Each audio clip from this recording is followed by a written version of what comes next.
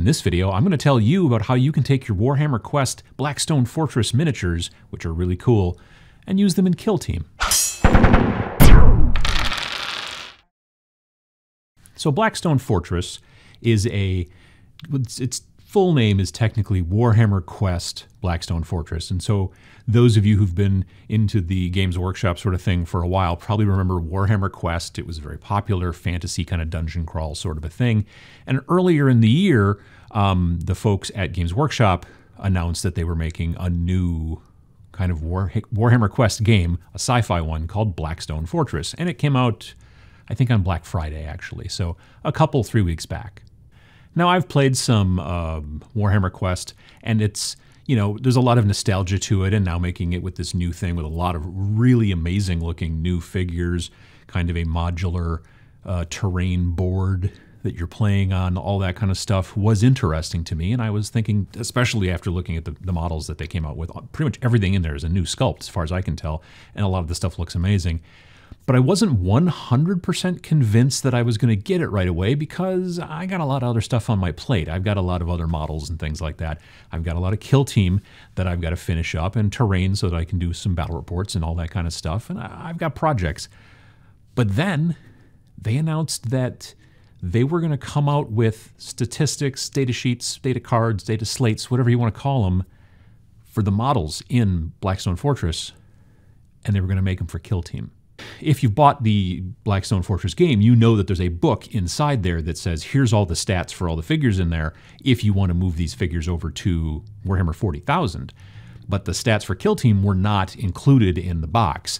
And I'm filming this on Wednesday, but they got released today as a free PDF. You can go on to, I'll put the link in the description below, but you can go on to the Warhammer community website and download the free PDF that has information and data slates and whatever for pretty much every single model in the game. Now I say pretty much, just here's a caveat, because there are a couple models in there that they don't give you stats for, as far as I could tell. There's these sort of weird spindle drones that so far I have not seen yet as my flip through on this. But, you know, pretty much everything else has got a set of statistics in this free PDF that you can check out. When they announced that they were going to be making a set of rules for Kill Team for the Blackstone Fortress figures, I was like, yeah, and that pushed me over the edge. But when I was looking at the Blackstone Fortress figures, I was thinking to myself, I have a suspicion that some of those are going to have to be commanders and not just regular figures, and that's true. You've kind of got good guys and bad guys in the set. The whole concept behind Blackstone Fortress is that you've got a group of sort of kind of good guys, for lack of a better term, and then a bunch of Black Legion, and they're going on to this Blackstone Fortress, which is popped up out in deep space, and there are some creatures or beings, whatever, that are on there, and it's kind of like a dungeon crawl sort of fight to get treasure and all that kind of jazz. But the trick is that the good guys, some of them are commander only for Kill Team, and some of them can be played in regular Kill Team. So right off the bat, Janus Drake, who is the rogue trader that comes in that set, he's a commander. So that means that you can only play him in commander scenarios, commander style games. You can either set him at level 1, 2, 3, or 4, and there's points in the back of the PDF for, you know, depending on which level you're going to have him at in your commander style game. Tadius the Purifier, same thing, also a commander. So is Espern Locarno, who is the Imperial Navigator with the funny hat, and so is the Kroot Tracker, who I can't even quite pronounce, Dayak Grek. Anyway, the Kroot Tracker, who's an amazing looking sculpt, I think. Also a commander. You can't use him as a standard leader. He's a commander.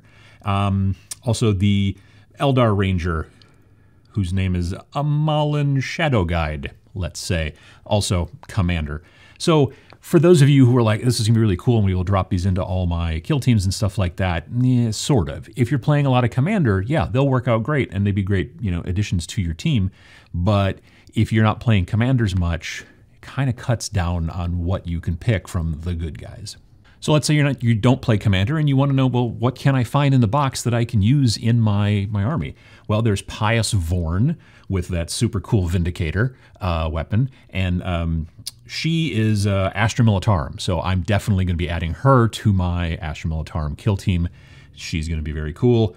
Rain and Rouse, who are the two ratlings. One's a sniper, one's more of a demolitions. They are a pair. Like if you use one, you have to use the other. And they're also Astra Militarum. So they'll also eventually probably end up in my Astra Militarum kill team. You are 025, the AdMech robot, who is actually older than the Imperium himself, is an actual man of iron, aka an unlicensed AI in a robot body from, back in the dark age of technology. He's also not a commander, thankfully, so I'll be able to eventually put him into my Adeptus Mechanicus. And he's kind of cool. I mean, it's just a great sculpt. It's a great backstory. He's got an assault cannon and a power claw. That's good stuff, in my opinion, to be able to add to something that's Adeptus Mechanicus.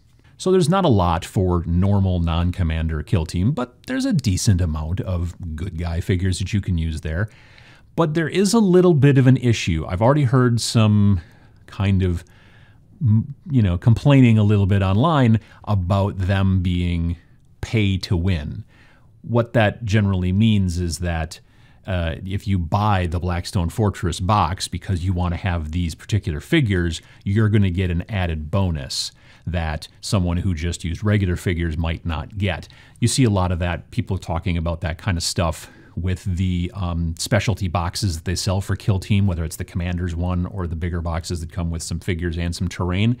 Both of those sets have a tendency to come with some tactics cards that you don't get in the book. So they're specific, kind of exclusive. They're trying to get you to buy the box. That's the way it works. If you're playing competitively, I can see this being an issue. If you're not, maybe not as much. And if you're just playing with your friends around there, you're probably going to maybe share them or something like that. Who knows? Maybe they've got one and you want to borrow it or whatever the deal is. But with these figures, it's a little bit different. With Pius Vorn, she gets to be basically a zealot specialist. This model is always a zealot specialist, but this does not count towards the maximum number of specialists in your kill team. So normally you get one leader and up to 3 specialists, and you can't have any duplication between specialists. This rule here, which is called Specialist Retainer for her, says that she gets to be a zealot, and it doesn't count as one of your 3 specialists. So you basically can run 4 specialists. And Rain and Rouse also have that, but they have it for Sniper, which means because they're both Astra Militarum, in theory, you could be running with up to 5 specialists. You have your normal 3, and then also Pius Vorn, and also Rain and Rouse.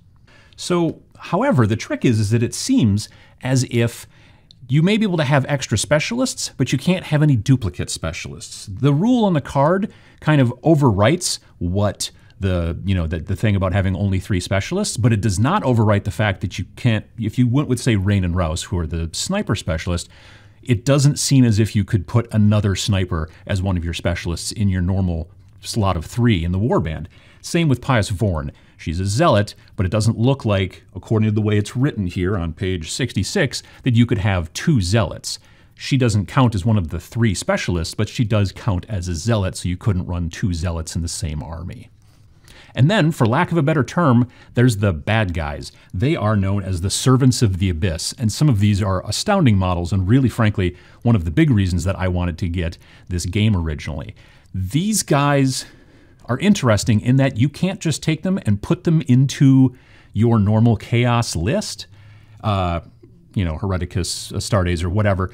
It turns out they're their own list called the Servants of the Abyss. So you have Traitor Guardsmen, you have Chaos Beastmen, you've got your big main guy whose name is Obsidious Malix, which is a little on the nose, but that's his name. But he's a commander, so he has to be a commander, and again, you have to be playing a commander scenario to make this work. But you can use the Traitor Guardsmen, you can use the Chaos Beastmen, the Negavolt Cultists, the Rogue Psychers, and the Black Legionnaires, and they've got the normal rules, and some can be leaders, and some can be combat, and some can be whatever. But they all have to be together in one list, and it's a completely separate, different faction. So you can't say, I'm going to put some of these Chaos Beastmen into my Chaos Space Marine list, or anything along those lines. They've designed all of them in this group to be played this one way. The good guys can be put into some other different groups, AdMech, Imperial Guard, that kind of stuff. But the bad guys are kind of their own thing. Now, frankly, this doesn't bother me that much because they've given you so many different cool kind of options. And I've been sort of, since I saw the PDF go up earlier today, I've messed around with some list building and trying to figure out how I'm going to build my Servants of the Abyss list. So I'm looking forward to that. And there's a decent amount of figures in there that, honestly, you should be able to pull it off. Even if you do want to do a normal, like, Commander-style game at 200 points, there's still plenty of figures in the Servants of the Abyss to be able to make a 200 or a 100, a full roster, whatever you're doing if you're playing campaign or anything along those lines. And again, these models are amazing, and I'm really kind of interested to see what people out there do with the lists. It says in the front of this document that this is a beta list or a beta document, so things may change as things go on, and they also do say, whilst these rules have been written for use in all types of kill team games, including matched play games, if you intend to use them at organized events, it is ultimately up to the event organizer as to whether these rules will be allowed or not, as is the case with all of our beta rules. So if people are complaining and going, well, this is going to ruin organized play or whatever, I mean, they've already really said that if the tournament organizer doesn't want to allow these units into their particular tournament, they don't have to. So the sky's not falling. If you're interested and you have already bought or are thinking about buying Blackstone Fortress because you think that the models are astounding, understand that you'll now be able to use these models, some of them only in Commander games, admittedly, and some of them kind of have to be their own faction, but you can use them in your kill team games going forward and have a whole set of brand new, really kind of astounding looking new sculpts to play with.